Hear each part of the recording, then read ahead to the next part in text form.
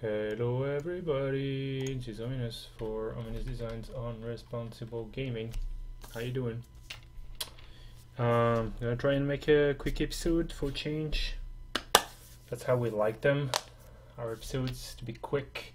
I am preparing one last thing right here. I just realized that I forgot to do it. What we're gonna do is we're gonna try and do a top-down episode. Top-down is being that you look at illustrations and try and come up with cards for them. Okay, so I would love it if does that work? It does not work. Weird. Oh, I know why. Yeah, okay. It's kind of messy, but that's fine. So we're gonna look at a couple images and try and see which one inspires us and make a card out of them. I like this guy. It's cool. She's alright, but angels, they kind of can be anything. This is very nice. I don't think it inspires me with something just right at the moment, though. It's not that clear that it's got a message. You would need to think a little bit about it. I mean, I'm sure you can find a very nice significance to this kind of stream of pearls or whatnot. I made that card. This one is pretty sweet. Unfortunately, that angle, the portrait angle, is not very easy for card frames and illustrations. That's Olivia. It's gorgeous. I really like this image, but I don't particularly want to do another Olivia either. It's a little too easy. That's a big demon. Could be interesting. Is very very cool. He's got a lot of character, right? I quite like this guy. Quite like this guy. Same problem, might be hard to crop. Also, it's probably a Lord of the Ring thing, but it doesn't matter. I mean, we can just take it for ourselves. That is pretty cool. And the other thing is, so a couple things that I really like about this card is, this illustration is, it's very green, which sometimes is very hard to find. Well, no, okay, that's not the hardest to find, but it's very green, so you can pretty easily make a green card of it. The thing that's very hard to find is action shots that are going to help you make tricks and instants and sorceries and whatnot. I'm for using it. So let's do that. Let's do this guy. Okay. I need a new card. Sorcery, sure.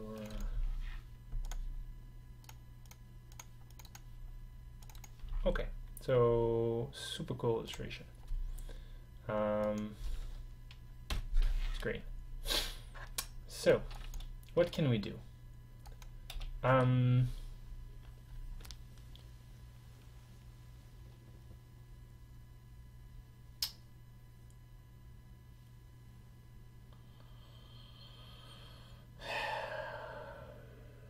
So, I don't know if that's cheating. I mean, I know it's not cheating, but I think most people would be pissed off. Is I kind of want to do something that screws with samurais. But people are gonna go, nobody plays samurais, this is dumb. But since we're doing a top-down card, and we want flavor, I'm gonna do it anyways. I'm gonna try and do it so that the card is still fine without the samurai bit, and take it from here. Quite obviously, this is anti-samurai, which is gonna be a little tricky, I guess.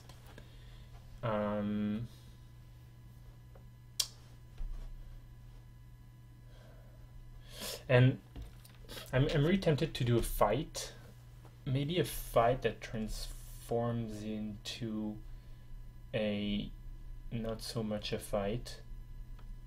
So something like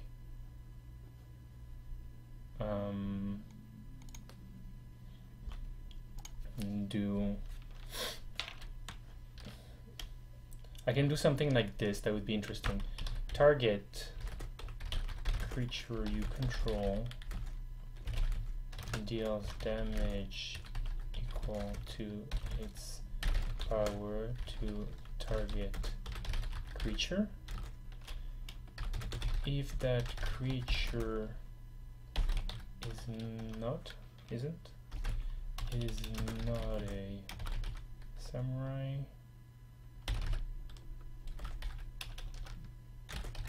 it deals damage equal to its power, and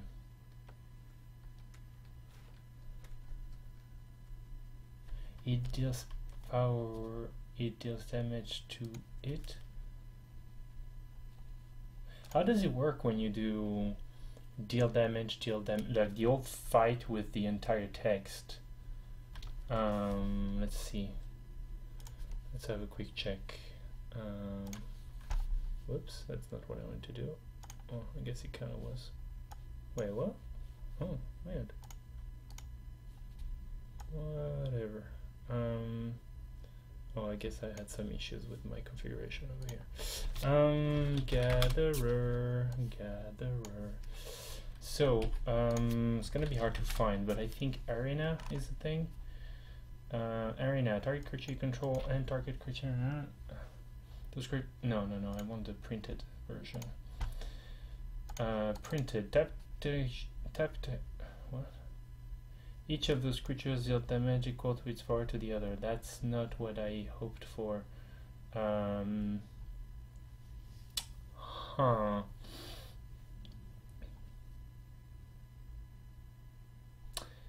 That's gonna be hard to find, isn't it? I'm gonna look for fight, and then I'm gonna try and select old cards. Pretty smart, isn't it? So contested cliffs, coral fighters, dream fighter. No, that's just the fight in the name. Contested cliffs. Target beast creature you control fights target. No, printed. Target beast creature you control. God damn it. Choose target beast you control and target creature. Each creature deals damage equal to its power to the other.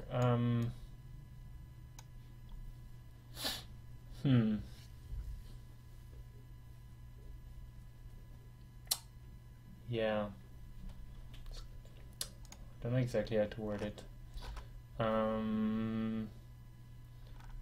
What else do we have? Do we have any hope of finding the answer to this? Camel Pit Fighter. Prey Upon. Was Fight created in 2013?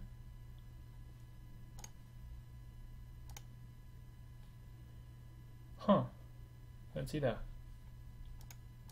Okay. I thought Fight was created in Innistrad. Must have been the set just before, wasn't it? Okay, well, I might not find the answer for that. Triangle War. I guess it's just gonna say each other, huh? It's always gonna say each other. Choose target creature you convert each creature does an amount equals. Okay. So how can we do this?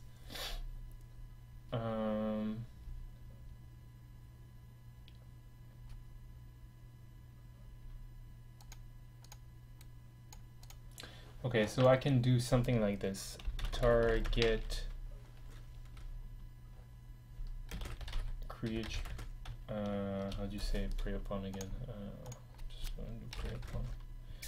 I can try and do something like this. Prey upon. Wah wah. Okay, so.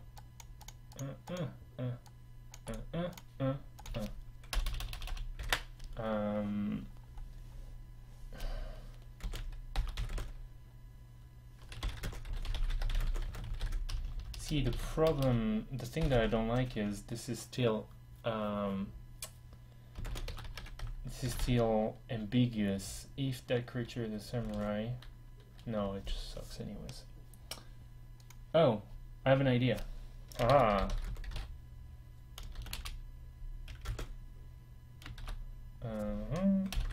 Target creature you control fights target creature you don't control. Target creature control.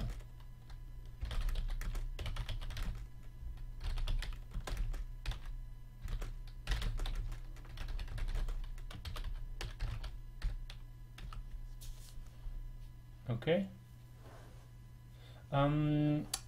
Why is prey upon worded with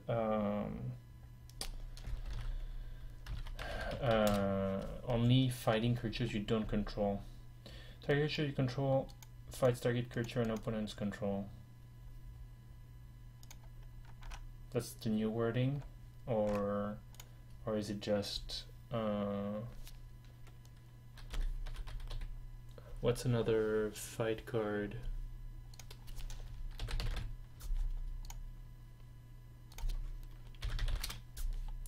A lot of questions today. A lot of questions. Templating isn't easy. Creature you don't control for epic confrontation. Creature and opponent's control. Creature you don't control. What the actual heck? Are they actually not sure how to word this, or is it supposed to make a difference? I understand. Okay, you don't control lets you fight your teammates, creatures. An opponent control prevents you from doing that. Why do you prevent to fight any creature anyways? Like, if you want to be tricky and have two of your creatures fight each other for benefit on your end, good on you. You know, like, that's not gonna happen very often, is it? I don't really. I mean, I guess I probably forget about something, but I don't know. It's weird, pretty weird. Fine. It's just equals to. Oh, how about things like this? So Nissa's. I don't remember what it's called. Nissa's judgment, direction, opponent control. So if they want it to be an opponent control, like, you cannot kill your own dudes with those things. Crazy. Well, I guess it's just kind of silly. Okay, it's pretty good. Could we? So how good is a fight that costs 2 and has no added benefit? I think it's pretty underwhelming. I think a natural aggression was deemed to be pretty boring, if not bad. Target creature you control fights target creature and opponent control. If that creature would die, exile it. Instant for 3. 2 is pretty good. What's in Innistrad? So you have your werewolves. All your werewolf hit somebody, or one of your werewolf hits, or one of your creature hits somebody. So there's no fight. It's just a one-dimensional, and they're both costing 2. You get a fight for 1. That was pretty cool back in the day. Savage Punch is so good. But that's not what this card is. This card would be a common, I do believe, especially for 2. I don't really want to make it a better prey upon, so I think we're good with that. The name will involve, I don't know, you know, backstabbing. I'm not fully certain. I'll think about this later. I think we're good to move on. I think this is a solid top-down design. Obviously, like I said, I'm kind of getting away with what set is it ever going to fit in. But you know what, when you return to Kamigawa, well, actually even in original Kamigawa, samurais were not green. I don't believe there was like one samurai, the rare one, I think, or not that many anyways. So that could actually be a green card, because green could hate on other guys. And actually, even if green had samurais, he could kind of arguably hate on them anyways, but less so. So I think that's a cool card. And even then, it's not like a completely dead card the rest of the time. It's not fantastic at all, though. There's a world in which you could have an instant, but you might need to cost 3. Probably. Especially whenever you hit a samurai, that really sucks. If you can instant speed kill a samurai, like it's a Doomblade. It's virtually a Doomblade against samurais, which, you know, depending on the set, might actually be relevant. I feel like if you, well, no, maybe not. There is like some legendary cubes in which if you put this 2 instant speed, that would actually be playable, I think. Okay, enough killing samurais. The next illustration we're gonna pick is, I kind of like this one, but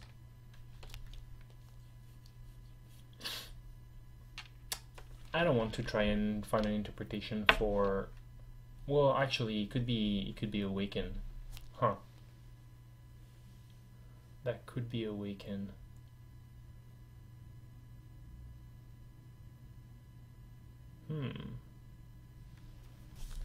Okay, let's try it. I want to make an Awaken card of that one. So this guy is quite obviously, so that's like an Awaken card, okay? That's pretty clear. But it's a dude, it's not a spell, is what I was trying to articulate.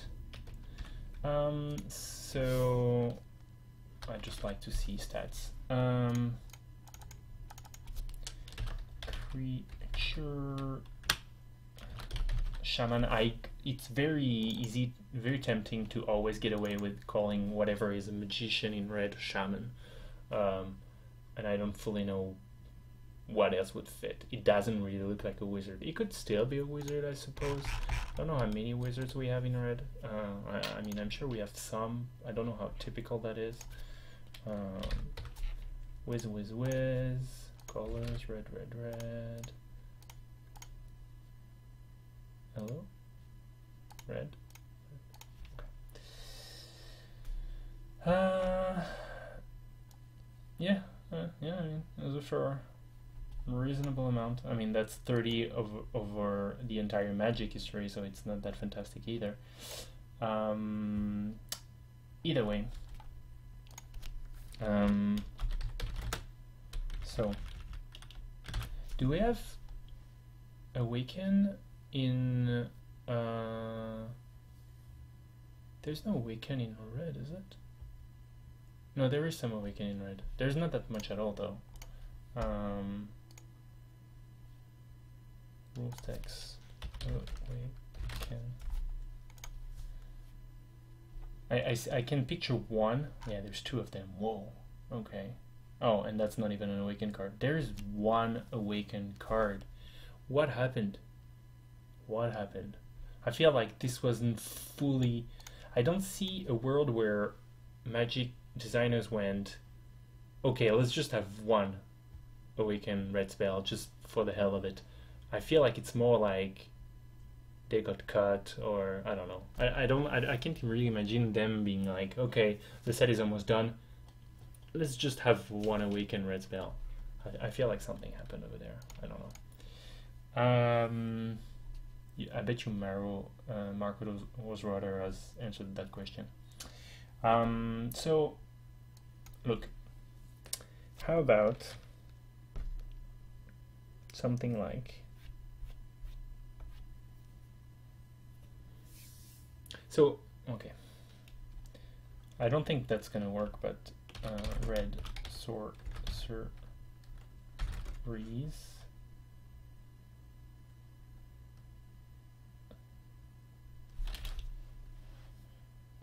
Can you make something in your hand gain something? I forgot. Yeah, like this guy. How does he work again? 1 madness.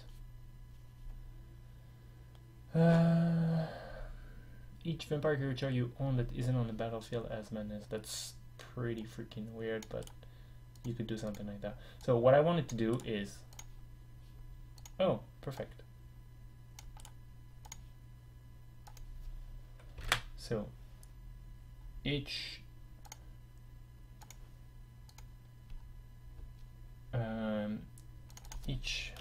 red sorcery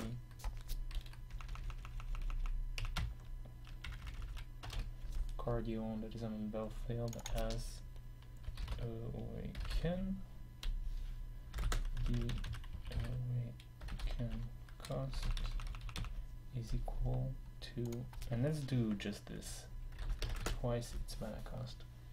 So actually the cost is as awaken. Oh, damn it. Yeah, so problem. This is okay. No, we can solve this, I think. So the thing is, you cannot go, and I see people do that a lot of time. You cannot go each sorcerer you own as awaken X. X is equal to blah blah blah. X doesn't work that way. It's something about resolving X as you cast the card and not keeping the information. I would do a very poor job at explaining it. Hence, you see this card that is worded as the awaken cost is equal to blah blah blah. It's referred to. It's referred to indirectly without giving it a name. Problem being here that we need an awaken value too, and I don't really want to do the awaken value is equal to the mana cost. So I would do something like that. I would say the awaken value is equal to the mana cost, and the awaken cost is equal to twice the mana cost. It's pretty wordy, pretty weird. I could have a reminder as well, though. I could do something like this.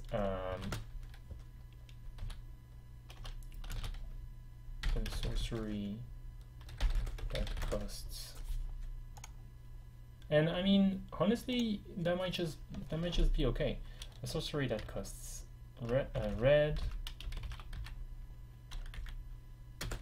has awaken 1. Oh boy. Awaken 1. Yeah, that's the cost, dummy. What are you doing? Oh no, it's not the cost. What? Wait, how does the awaken work? It's... Damn it.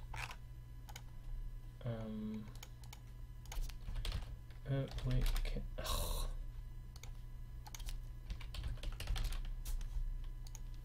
We get there. We're getting there. Awaken 4 cost. Oh. Yeah. So what are you saying? Insert symbol, red, insert symbol, red. And stop it with that. What the hell? Oh, I see.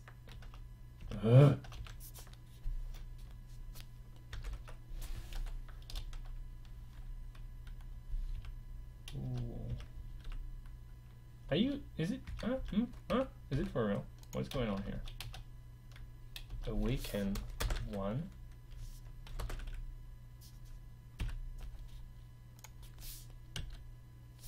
We're gonna get there. We're gonna get there.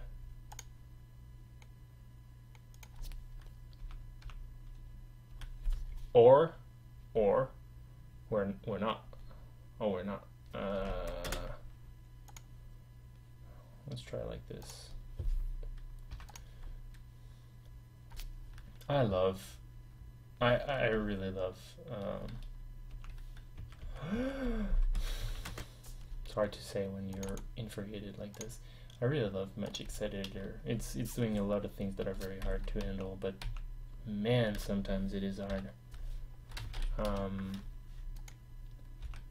Anyways, I'm just gonna keep it like this for now. Stop it.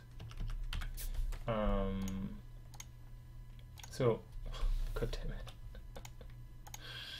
Yeah. Okay, let's just pretend that's okay for now.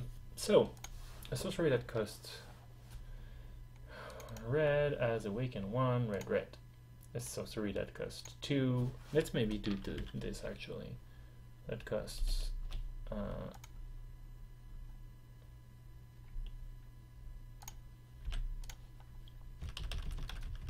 awaken. I mean, I don't even know that it's the right way to do it anyways. So you could get a Magma Jet or a 2/2 and a Magma Jet for 4. You could get a, what's a good 3 mana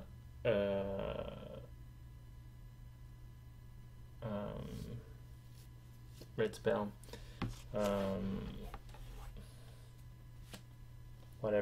Whatever 3 mana Bloody Stone Rain or yeah, I don't really know. I'm failing to find a 3 mana. I don't know. I mean, Act of Treason, even though that's not the staple, but Act of Treason plus a 3/3 for 6. It's starting to get when you want to cast a 4 and you get a 4 mana instant sorcery and a 4/4 for 8. It's just kind of nope, not happening. So there's this thing, or we get we do something like each red instant. I'm probably gonna do instant sorcery. Red instant or sorcery. I don't know if you. Each red instant sorcery card you own as an battlefield as awaken, and I could do something like as awaken 2, the awaken cost is equal to 2 plus its mana cost, for example.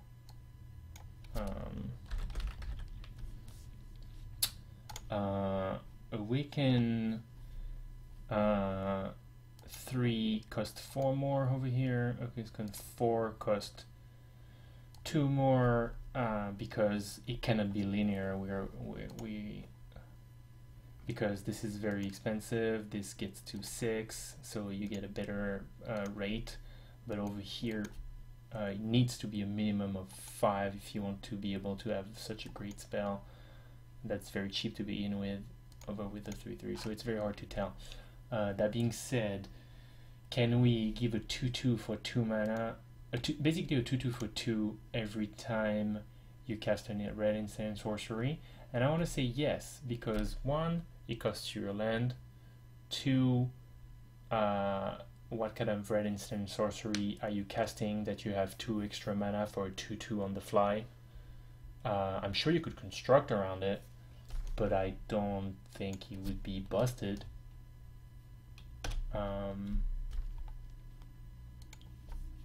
So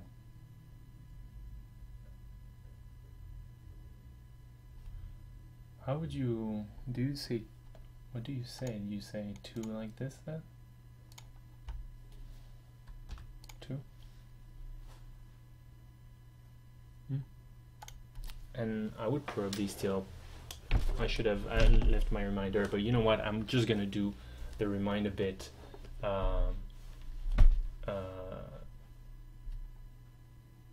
on my own after this episode offline, because that's just not fun to look at.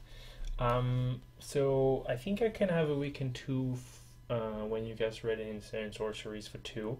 That might be fine. What kind of creature do we want to put that on? I don't know, maybe a 3/2 for 2. Seems fine. I love the 3/2 menace for 3, but I feel like I'm copying this straight from what's his name? Sin Proda.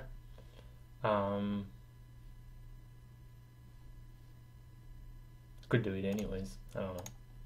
I feel like this is fun as it is, and it doesn't particularly need to be attacking. So yeah, I like it. I think it's fun. I think it's quite fun. And we're nearing the 30-minute mark. I like it, so I'm gonna call it a card. I'll find names and work on the reminder text and post all of those beautiful cards tomorrow on my blog and on all the outlets, Facebook and Twitter, that you should be liking and following. Please do subscribe and let me know that you love this stream, or just tell me everything you think about it. Really give me feedback on the cards, give me advice, and etc. That's very much appreciated. Come check out the cards on Reddit, Custom Magic. This is an amazing subreddit. You should check it out, especially if you're interested in card designs. Yeah, that's it for episode 133. Hope you enjoyed. I'll be seeing you next week for episode 134. Fancy that. Alright, have a good week.